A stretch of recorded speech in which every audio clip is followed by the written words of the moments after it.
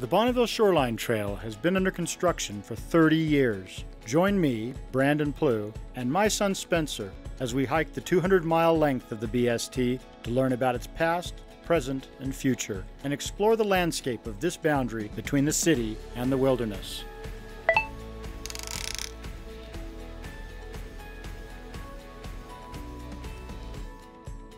Well, we're going to pick up the trail here again on the flanks of Mount Olympus. We had to kind of walk through this subdivision to get here, which doesn't seem right, but I guess it's the only way to do this. I'm not as familiar with this section of the trail, so I figured I should have somebody guide us who probably knows this trail here better than anybody else. John Knoblock. Hi, John. How you doing? Brandon. John is the chair of the Bonneville Shoreline Trail Committee, so you're kind of the boss of this whole thing, right? Well, I wouldn't say I'm the boss, but I'm the main cheerleader. Cheerleader, yes. Well, you do very well at the cheerleading stuff, so why don't we hit the trail here? So they actually have permission to go through this guy's yard here, huh? Yeah, right up the driveway. All right, let's go.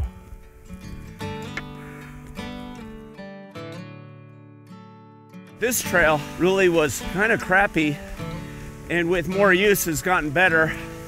Well, when we put in the Bonneville Shoreline Trail up above here and widened out the trail, we actually used that old piece of water line for the retaining and put in a bunch of gravel through here to make a smoother trail bed, but it kind of dipped down still. So I believe last year the Cottonwood Canyons Foundation, working for the Forest Service, then came back in and built this nice retaining wall. So they've leveled out the tread. It's really nice. It's good to have lots of friends for the trail. It is good to have lots of folks all working together. Good. This is a beautiful little creek up here. Does this flow year-round? Great, yes, it flows year-round. It's, of course, springtime now, and so the water's gushing. Yeah. But even in the late fall, this will still have water coming down it. So it's great. It makes this little Hughes Canyon Trail really attractive for folks with dogs, and it stays cool down here. When you're down in the valley, it looks hot and dry. You would never suspect that there's this little oasis up here. I'm amazed at how many of these canyons you don't notice it when you're, from below, because there's no water flowing down in the valley, and you come up in the canyon, there's a really nice creek up there. So yeah, that's right. Makes these trails really nice.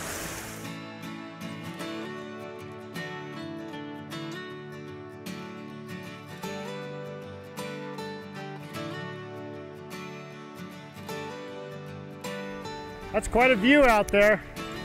Yeah, you have a great view of the copper mine. So, it's getting bigger and bigger all the time. Eventually, careful there. Eventually, the trail is going to cross the Hughes Canyon Trail and then go up above these cliffs above us, and it'll stay above those rock knolls, just above those Engelmann spruce up there, and then loop around to eventually go over the old gravel pit and connect into Big Cottonwood Canyon Road. Good things take time. Sometimes these another decade will slide through our fingers. Try and get out of here safely. This alignment here up on the flank of Mount Olympus here is fairly recent. When was this built, this segment we're walking on now? So this was built over the course of 3 years, and it was completed 3 years ago, I believe. 3 years ago. Okay. Was when it was first opened up. Yeah, this is some amazing terrain through here. It was pretty impressive that the trail could get built through here.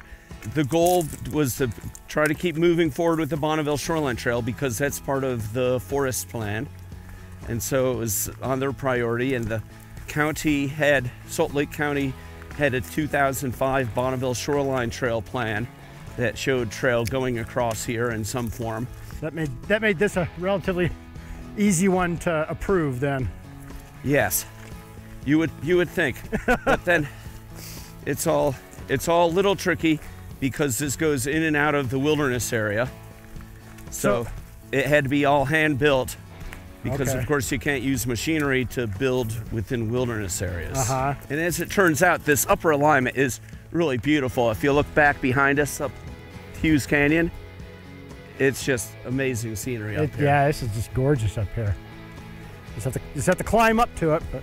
Yes, exactly. So we would go across there and climb up a little bit and stay above the cliff band. Right. So that if they built homes down there, even though up above the cliff band is his private property, we could get across there without being in the backyards. Yeah. And have the developer be happy with that alignment. And I've talked to him about that, and he's begrudgingly okay with that. I'm impressed with how you're able to kind of keep connections with like so many different people that are, you know, landowners and stuff. It's a lot of balls to juggle. I mean, that's what we're trying to do in Utah County, and you're way ahead of us. And you have to kind of put yourself out there to cold call these folks. Yeah. And say, hey, I'm John with the Bonneville Shoreline Trail Committee, and we're planning for years off into the future, and I wanted to talk to you about your land a little bit. And I know you own this private property. What's your intent? And do you think there's any room for us to build the trail there eventually? So you have to kind of connect with them on a personal level. Yeah, so there's one other thing you need to see along here, Brandon. Okay. And up on the side of here is a memorial plaque to Brent Smith. He died recently, a couple of years back, of Parkinson's disease. He was the same age as me. A little touching. It was a little touching when he passed. So was this kind of his last thing, was getting this section of trail?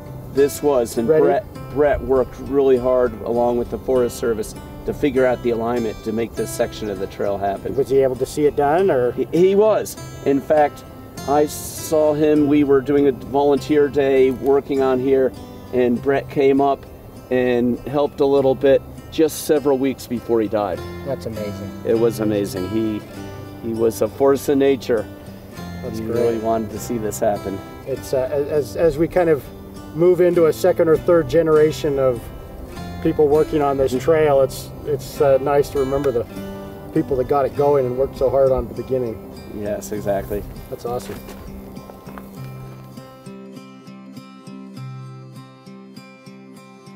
Oh, we're entering the Mount Olympus wilderness now. Yes. So the restrictions all change now.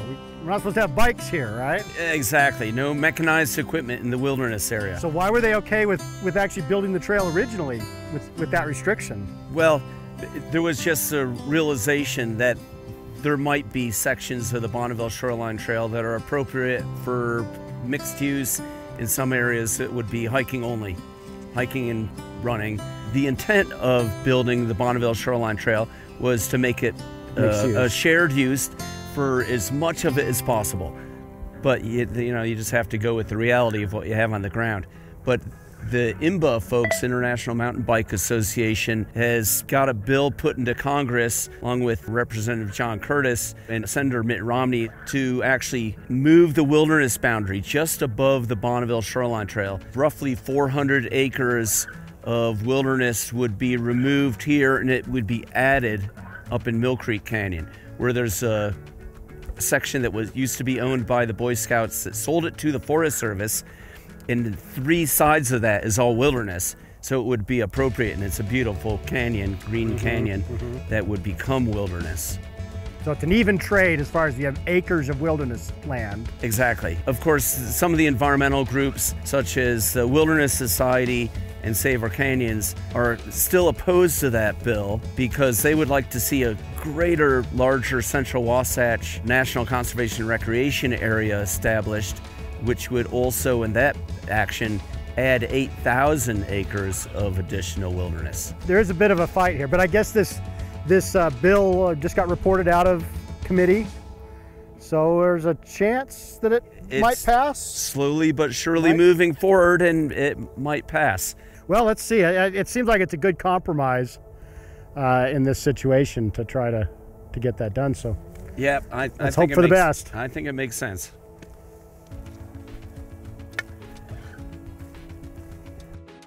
Wow, this must have taken some work. Oh, There's a lot of rock up here. Yeah, there was, and right, because you can't use, if this had been built by mechanized equipment, instead of taking, I believe really this took 4 years of hand labor to put this section of trail in. a lot of time and effort by the Forest Service and Cottonwood Canyons Foundation and volunteer crew days that the Bonneville Shoreline Trail Committee put on. If you had been able to do this with a hydraulic jackhammer on a mini excavator, you could just cut through this and make a beautiful bench cut and it would be gorgeous. But when you're trying to do it with a sledgehammer, I personally broke through some of these, and where you would just take a sledgehammer and you'd hit it and hit it and hit it and hit it and hit it, and then you'd start to see a little hairline crack form and you'd keep hitting it, and then you change direction and you see another crack form and you hit it, and you spend better part of an hour hitting this to break off a little section about 6 inches thick. and when you're in bed at night, you could feel your arms vibrating still. Yeah.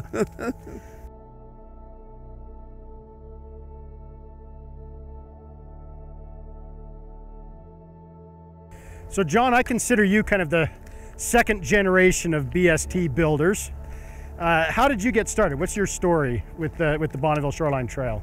Well, I moved into Salt Lake in 1998, and we used to hike up in the hillside above there, and we saw a bulldozer up there building a section of trail.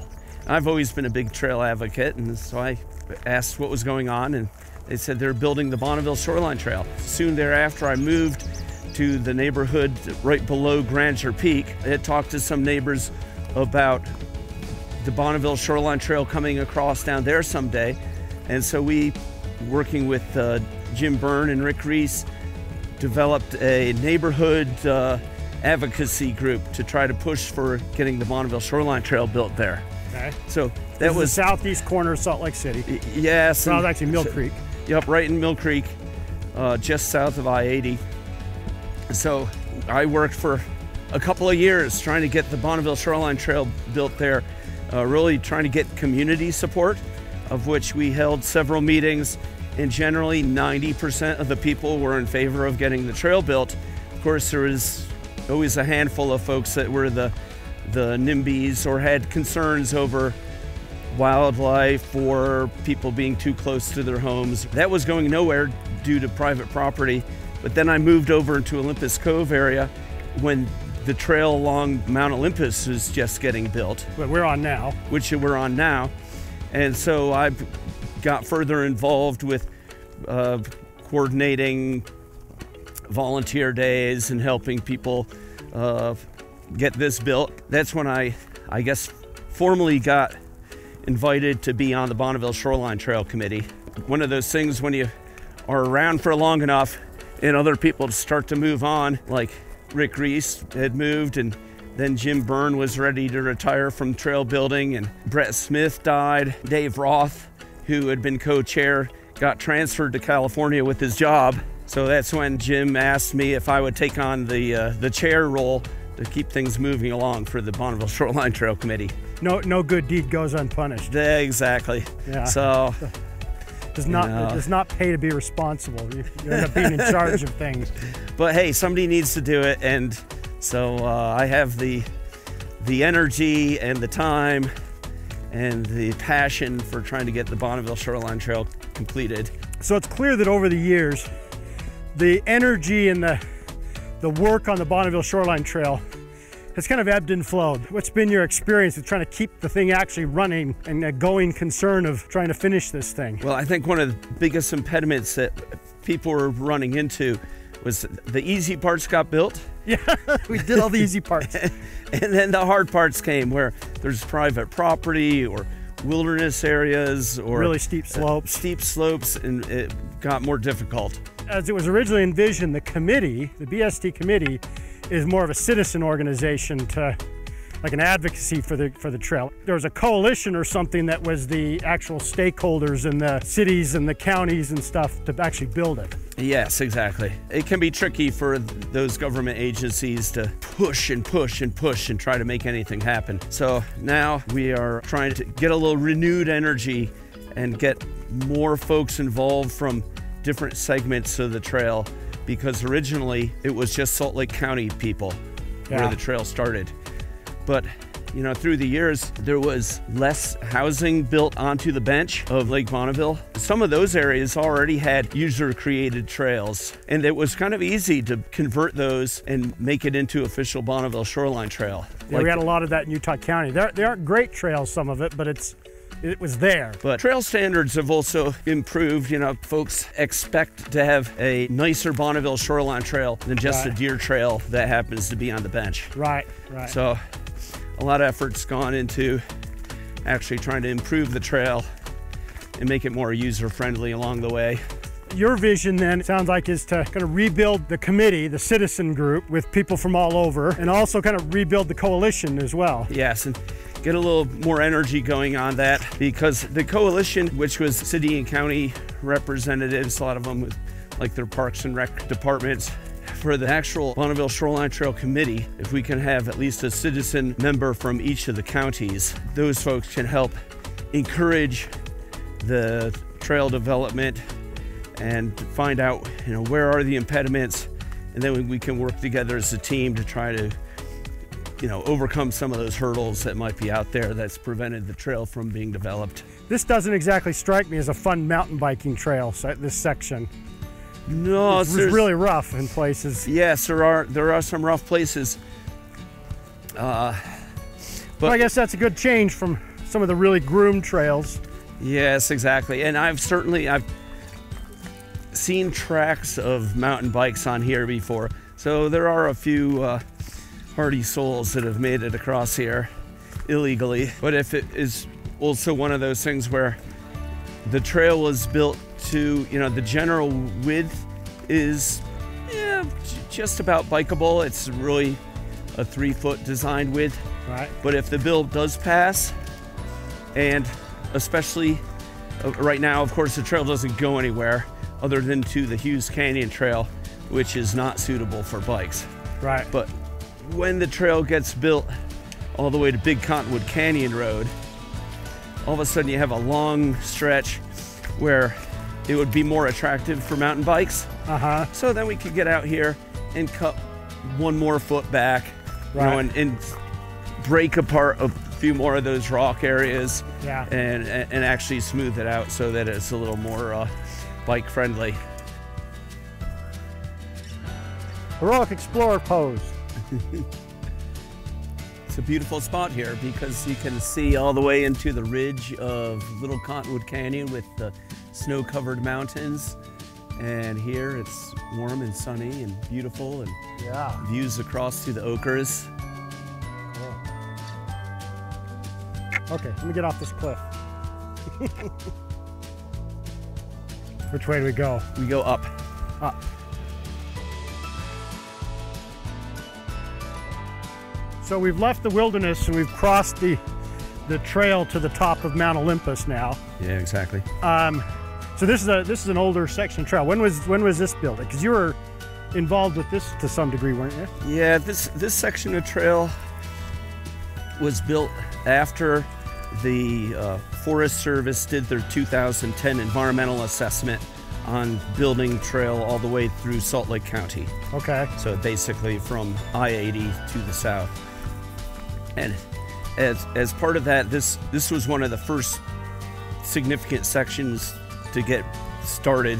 After that was done, it was built old school all by hand again. And so I was involved in helping get the Mount Olympus Community Council to approve, or at least to not oppose, getting the trail built across here, because there were some folks on the community council that weren't supportive. But we got through that hurdle, and then the Forest Service and Cottonwood Canyons Foundation went to work on building this by hand. So this is a really nicely done section here. Was this built professionally or volunteers or what? It depends on the terrain a lot. You know, if you can stick volunteers on a task of cutting through relatively easy trail construction zone, you know, they can do that well. But boy, when you get into rocky areas, or when you get into areas where there's a lot of, say, Gamble oak growing, and you need to cut, and you need to take them out by the roots, it's so hard.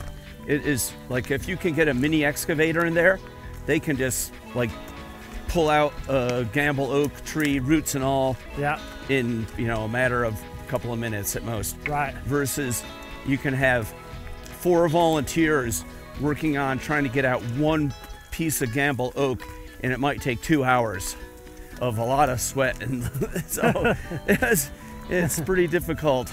We just need a lot more money. You just need more money.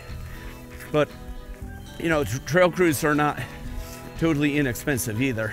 Right. Because that's roughly $4,000 a week, and if you're going to take 3 years, that turns into a bunch of money also. So I'd rather see it done faster and with a better end product. Howdy. But most of this, like this section, I probably personally dug out about 100 feet of this section along here. In this area right here? Yeah, along with the Cottonwood Canyons Foundation crew.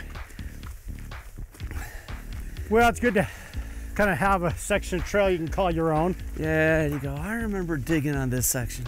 We'll put your plaque up here. Oh, gosh. Yeah. Well, so which way do we go here? I think we're kind of at the end of the BST here, aren't we? Well, yes, exactly. Right here in front of us going down is technically called the Z Trail. It's an old mining road. Okay. And it cuts down to the trailhead on Thousand Oaks Drive. Okay. Now going up here, it goes up for a few hundred feet. There's a little there's a spring where there used to be an old mine cave coming out. And it basically ends there. And this is all owned by Salt Lake County, this parcel through here. Then beyond there is private property to connect over into Neff's Canyon. So, and you've been working on that, but that's kind of on hold for now. Yeah, we worked on that for a long time, and unfortunately the land deal to buy private property to connect into the Neff's Canyon trailhead, the deal fell through. It was a disappointment because Neff's Canyon has a real nice Forest Service trailhead. So maybe someday we'll get that, but that's not happening quickly. So then past Neff's Canyon, what's the plan here? Then from Neff's Canyon, it would go across that hillside, and there's private property up to some of the big rock outcrops you can see, but then it's National Forest Service land and wilderness area. And the trail would cross over from Neff's Canyon and loop around and down into Mill Creek Canyon. But that might be the toughest section for construction of the whole Bonneville Shoreline Trail alignment. It is really steep and cliffy and a lot of loose talus. Wow. So that's not going to come easy. So that's not super high on my priority list right now. You've done a huge amount of work here. It's so nice. So thank you so much. Ah, my pleasure. It's, how much longer do you think you're going to be able to do it? It's just up until you're ready to take it over. Oh, yeah, right. Yeah. So when is that?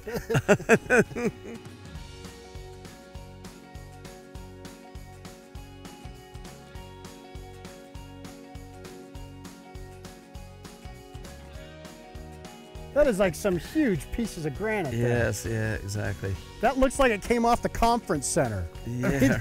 Yes, yeah, exactly. I guess there's some houses up here that probably used some of it.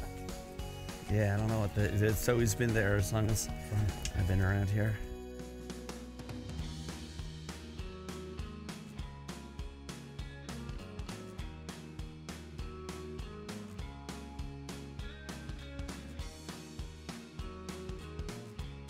Well, this sure is convenient. We get to end right here at your house. Yeah, right here. It's kind of nice being along the alignment of the Bonneville Shoreline Trail. It's part of how I got involved in the Bonneville Shoreline Trail Committee, was working on the trail right up across Mount Olympus here. Well, you built a very nice section. This has been a beautiful walk, and you've done a lot of good work here, and continuing to do a lot of work all along here, especially in Salt Lake County. But we have a lot to do. Yes, lots more to go, but we keep plugging away a mile at a time. Yeah. Well. So yeah, it's been a pleasure. Thank you so much. It's been a pleasure. We will keep talking to you as we move along. So. All right. Very good. Hey, have a great day, John. All right. We'll see you.